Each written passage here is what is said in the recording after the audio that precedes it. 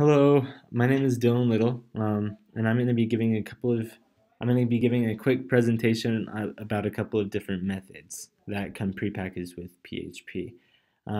These are methods that are played on the array, so you're able to manipulate the array in a couple of different manners. Um, Really quickly, you should know what an array is, but I'm going to hurry and explain the very basics of it just so that you can completely understand how these work. An array is, I like to think of it as a package of things. So in our case, this is an array called cars that packages three strings: Volvo, BMW, Toyota. That's all I'm going to say about arrays. As you can see, I'm looping through this array and printing I love cars. So I love Volvo, BMW, Toyota, because those are what are in our array. Okay.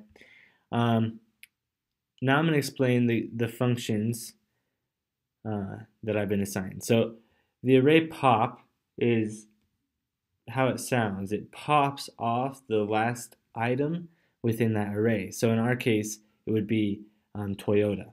Okay. I'm calling the array pop method, and it takes one parameter, and that parameter is the array name. Okay. So in our case, it's cars, and I'm going to be popping off the last item in cars, which, like I said, is Toyota. So I'm looping through this. I love Volvo, and I love BMW. We've lost the Toyota, and that is something about this pop method. Is once you popped it off, it's gone.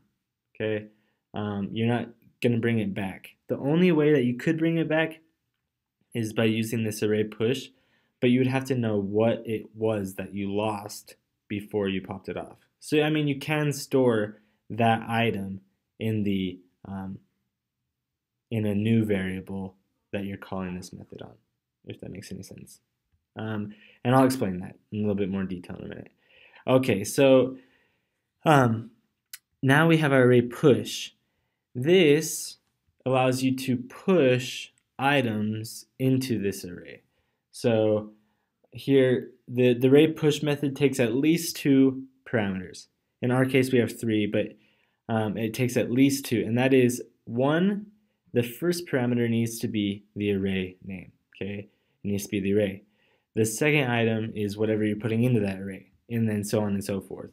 So we have the array push with the cars array, and then we're pushing Audi and Lamborghini onto the end of that array. So I'll print them out.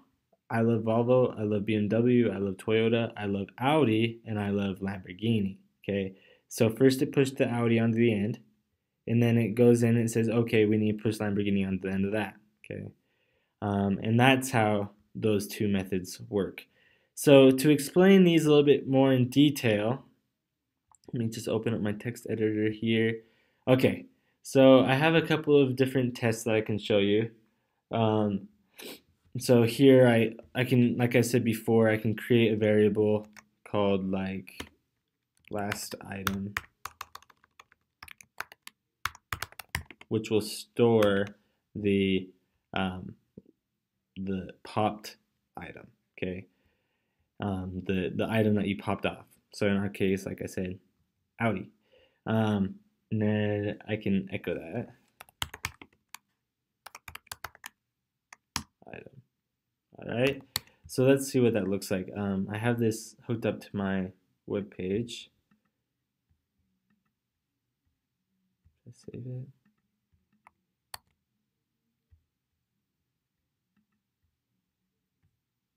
Yeah, okay, there we go. As you can see, it's printing Audi down here, right? So I took the last item from this array and I placed it in this variable. And as you can see, it's Audi. And also, like I was saying before, if I were to drop that last item and then loop through it, loop through the array, Audi's gone, you've lost it. If I didn't store it in this variable, it would be gone. So that is one caveat that you need to make sure and watch out for, so that you're not losing array items. All right, Now for the push, like I was saying before, it's pretty simple. You're just pushing the items onto the array. So if I were to, and I like I said before, I can put a lot on here. So I could put like Jeep, um, and then what's another one, like Nissan.